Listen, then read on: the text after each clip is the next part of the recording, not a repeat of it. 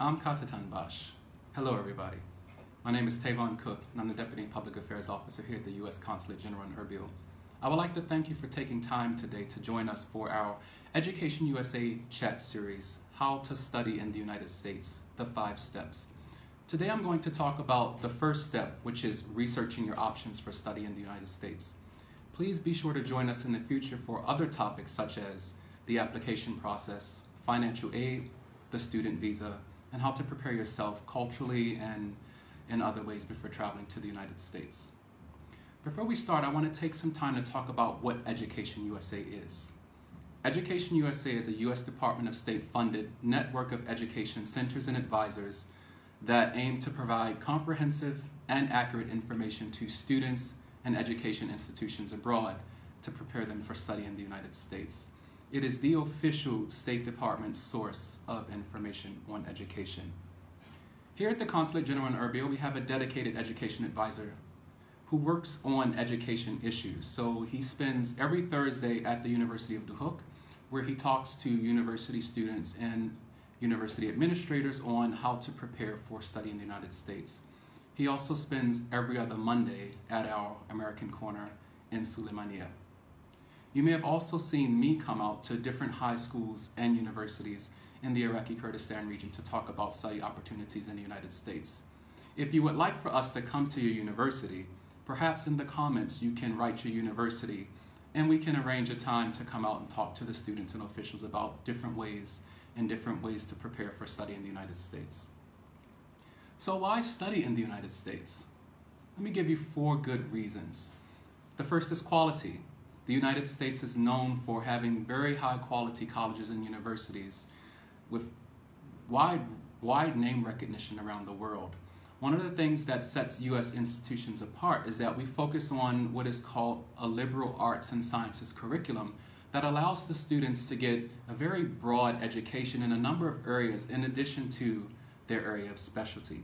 So say you wanted to study electrical engineering, which is very possible in the United States, but you also had an interest in art or a foreign language. You can do all of that while you're studying in the United States. The second reason is value. If you look at the cost of education in the United States, you may be initially scared because it looks high, but the United States actually is good value compared to many other institutions in the world. And as you'll note in a future segment, when we talk about financial aid, there are ways to lower that price tag if you don't have the financial resources so that you can study in the United States. Flexibility is another reason that you should study in the States. Like I mentioned, you may be that engineer or that scientist who would like to take extracurricular activities, participate in sports programs. That's also possible in U.S. institutions. And finally, the choice. We have thousands of colleges and universities in the United States, and you can pick according to what your priorities are. For instance, we have universities, both public, state institutions, and private universities through endowment that offer a wide range of specialties from engineering to information technology, to computer science, to chemistry, to physics, to creative writing, any discipline you can imagine at all levels of study.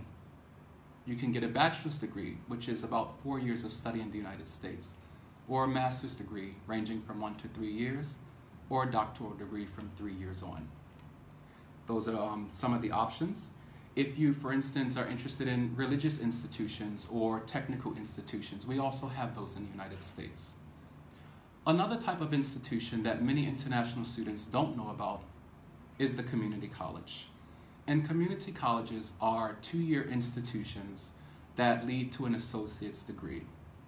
Those institutions are leaders in the vocational field, in the technical field, and very often they have very strong connections to employers in the areas that they operate.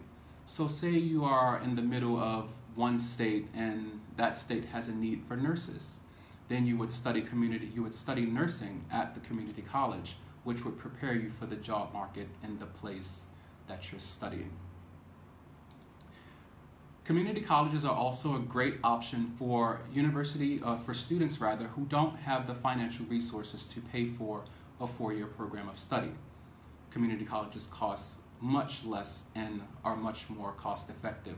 So you would enroll in the community college, complete 2 years of study, and then since community colleges have transfer agreements with four-year universities, you would transfer those credits over to the four-year program without losing your progress in order to finish for your degree. Community colleges are also a good option for non-traditional students, as we call them in the United States. Students who may be a little bit older than traditional college age, or who may have other factors that prevented them from starting university studies on time. So that may be an option for them too. I do see we have one question, and it's about standardized tests. And Marewan Amin asks if there's any possibility to waive the GRE for PhD study in the United States, especially if the person already has a master's degree. That's actually a great question. We're going to talk about that process more in our next segment on the application process. It may be possible, but just to answer the question for this segment, it may be possible in some universities, but that's very university specific. Moving on, when looking at the different colleges and universities in the United States, you have to ask yourself, what are your priorities? What is important to you? The first question is, why do you want to study in the United States? In many cases, the United States has a program that may not be offered in your home country, may not be offered here. And so it allows you the opportunity to go and study in that area of expertise that you like and then bring it back here. Just over the past week, I met with two students who are going to the United States to study creative writing. And they noted that such programs are very hard to find here in the region. And so they hope to get a very comprehensive program of study so that they can bring it back and introduce it to the people here. So in looking, you ask yourself, what type of program fits your needs? Are you interested in studying in a city or a rural area, a place that's close to the mountains, close to water? All of those options are possible in the United States. It just depends on what's important to you. Are you interested in particular sports, football, rugby, basketball, swimming, chess? We have all of those in the United States as well. You would research universities that will have those types of activities in addition to your desired course of study, because you want to be a well-rounded student and you also want to have opportunities outside of the classroom that you can focus your energy on. We have another question from Mr. Hussein. If we study a PhD in the United States, how will we get visas? So you'll tune in to a future segment which will talk about the student visas. Thank you, Hussein, for your question. So do tune in the future to get more information about the student visa process. And then we have another question from Wazir Ahmad about the IELTS. So the IELTS is an English language test similar to the TOEFL. And Wazir is asking, is that test required? We'll talk about that in our next segment, but to answer the question now, it really depends on the school. And this is why you'll begin researching the schools to see what their individual requirements are. Different colleges and universities have different types of requirements for the students that are applying, and there's no one universal set of requirements for a university or college in the United States. Think about your field of study. This is the area that you're going to spend your next 4 to 6 years on in the United States. So you want to make sure that the area that you want to study is something you really want to study, and you want to make sure that the college and university has a good program that fits it. I know sometimes people get caught up by name recognition. This university is on the top of this ranking list, or this university is very well known. But at the end of the day, the program and the university needs to fit your specific situation. We have a question from Jir. What is the average cost of living and studying in a city, middle-class college and city in the United States? It depends, and this is actually what I was just talking about now. So defining your priorities, figuring out what's important to you. Do you want to live in a rural area or do you want to live in a city? If you want to live in a city, you research colleges that are located in cities that you may be interested in, and then you research the different types of, the different prices, the different costs of living, so that you can begin building that into your budget. That's actually something we'll talk about in a future segment when we talk about financial aid and how to plan for it. So you may be wondering, where do you begin searching for these colleges and universities? The first step is EducationUSA. So EducationUSA actually has a dedicated website, educationusa.state.gov. There you'll find different types of advice on how to go about researching programs, as well as search portals that will allow you to begin your search. There are other search engines that you can utilize. We don't endorse them, but they're pretty well known, such as the Princeton Review or Times in Higher Education, the Grad School Cafe, US News. Each of these portals have information on universities, colleges, majors, and other specialties that you should be aware of. They'll also rank the lists. I'll say don't focus so much on rankings because there is no official university ranking system in the United States, but focus more on the program and its fit for you.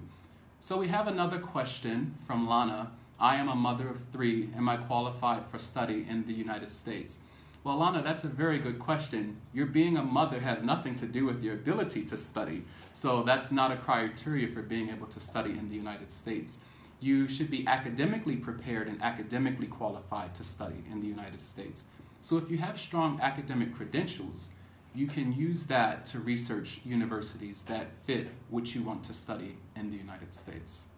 We have another question from Eileen. I want to get a scholarship to study a Master's of Science in the United States or affordable study. What's the first step to take?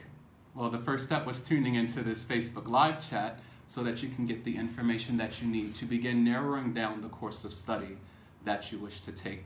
So the first step is to figure out what you want to study and then start asking yourself what priorities are important to you so that you can narrow down institutions.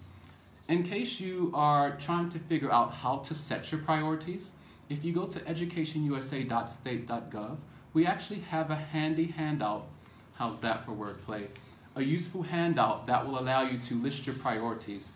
I'll show you a brief version of it here. And it will help you figure out some of the things that you should be thinking about as you're looking at study in the United States. So Mr. Abdullah has a question. What is the age for studying? So the United States, we are looking at, do you have the academic credentials to study in a U.S. college or university?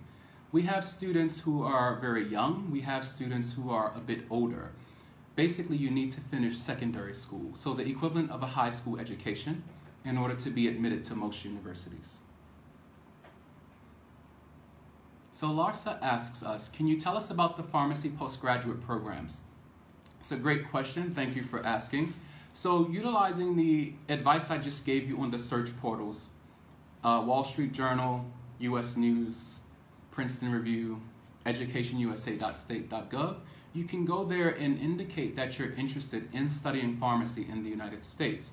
And it will give you a list of schools that offer that degree, as well as pre-professional programs which will lead into the program.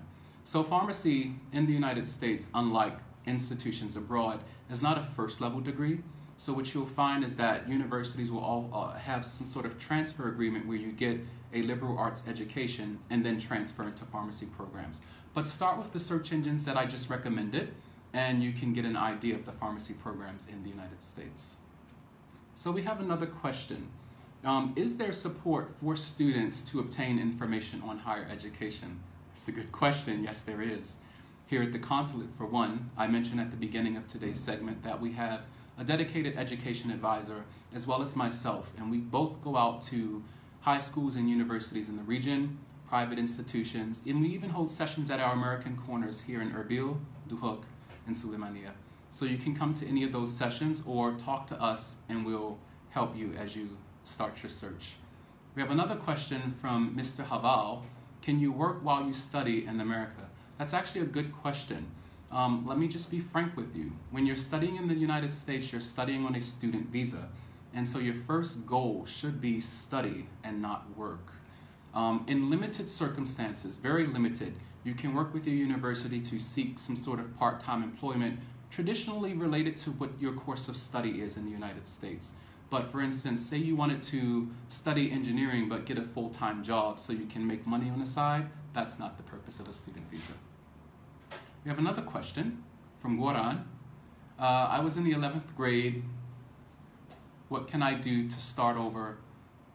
I'm 26 years old. So Goran, are you, if I understand your comment, or your question, are you indicating that you're a bit older now and perhaps you didn't finish your secondary studies? If that's the case, then you may want to seek out ways to finish your secondary studies here and then look at higher education options in the United States. For a person like you, community colleges would be a better fit, kind of like for the reasons I mentioned: non-traditional students, students who may not have the grades, the high enough grades to enter higher education four-year institutions, or older students. Community colleges are a great way to get started in the United States before transferring on. We have another question from Hamid. What are highly ranked universities for studying PhDs in landscape architecture in the United States? Very well thought out question, Hamid. As I just said, the United States has no official college ranking. And especially for graduate study, one thing you want to keep in mind is that it's very discipline oriented. So if you're looking at landscape architecture, you're going to have to look at the individual colleges and universities that offer the program, look at the professors that are doing research in areas that you're interested in, and look at their publication rates. And then you'll choose a university based off of that. Another question. What about nursing? Nursing is a pretty popular profession in the United States. You can study nursing from every level between the associate's degree and the PhD, the doctoral degree. So if you want to become basically credentialed as a licensed professional nurse or a registered nurse, you can start at the community college level. Universities will have bachelors of nursing, masters of nursing, which will allow you to become nurse practitioners, for instance. So those opportunities are available in the United States. We have another question.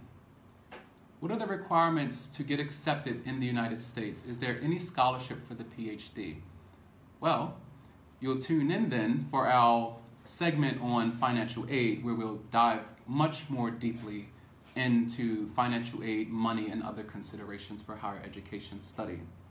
So we have another question. What is the best university in the United States? It's a very broad question.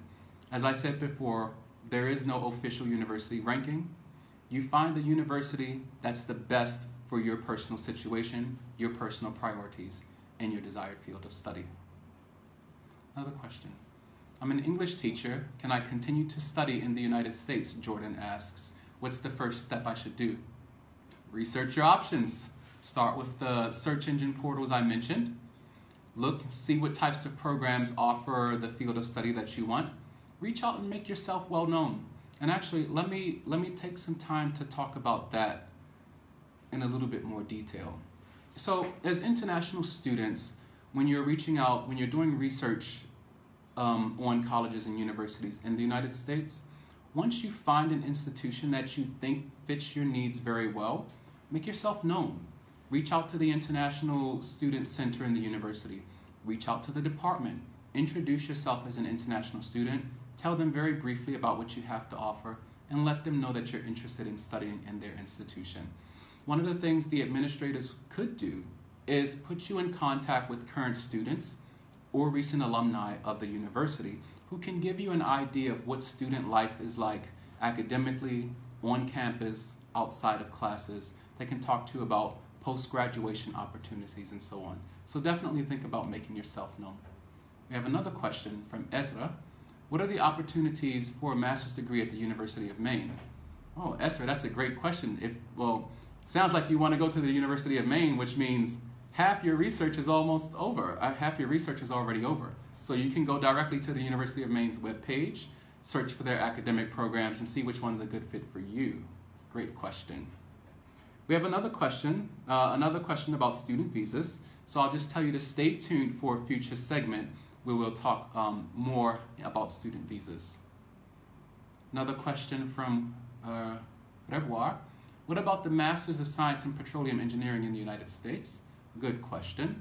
So utilize the search engines and search portals that I mentioned, US News, Wall Street Journal, educationusa.state.gov, to get a sense of the engineering programs in your desired field in the United States.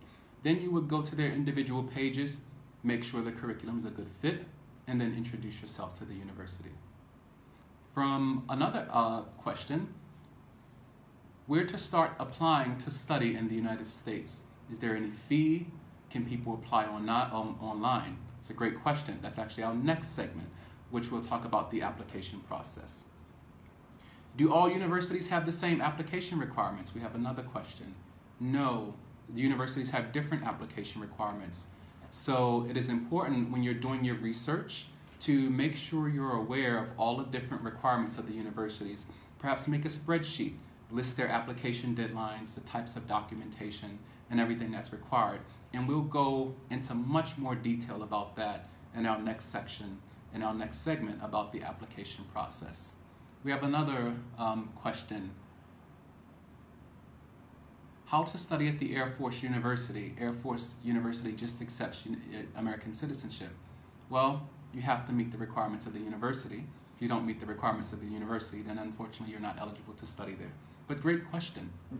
If I go to the United States, Randy asks, how can I certify my architecture degree in order to study? Great question.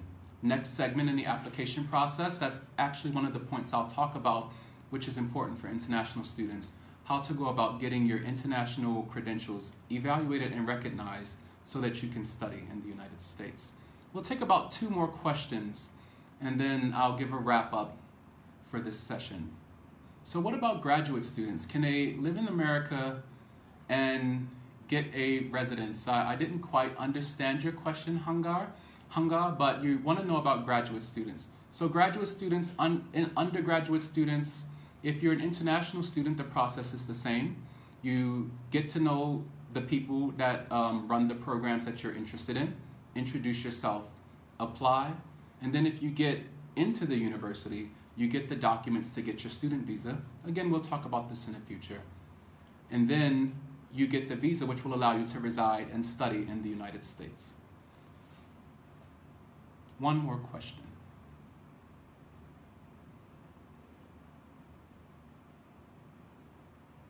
Looks like a mixture of immigration and casual travel. So for this session, we're talking about student visas. For tourist visas, I can direct you to our Consulate General's webpage, iq.usembassy.gov, where you can find a lot more information about tourist visas in Erbil. So last question on the topic from Sarah. Now I'm studying in the university, medical laboratory specialty, and when I complete it, I want to study for a master's in the United States. Can I do it? What should I do? You can do it, and what you should do is, in addition to reviewing the lessons from this segment, tune in for our future segments.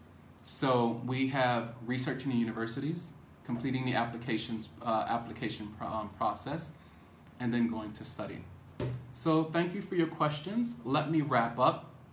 So this is part 1 of a multiple part series on the 5 steps to study in the United States.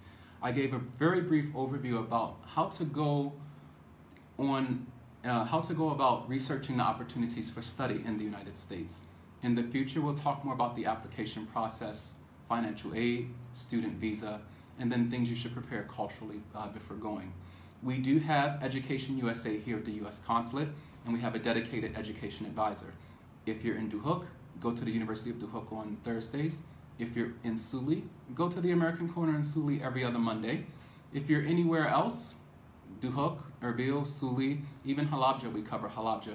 Reach out to us and let us know if you would like us to cover these in an individual session with your university, with your high schools, and we can make that happen. Thank you all for tuning in. Join us next time when we talk about the application process.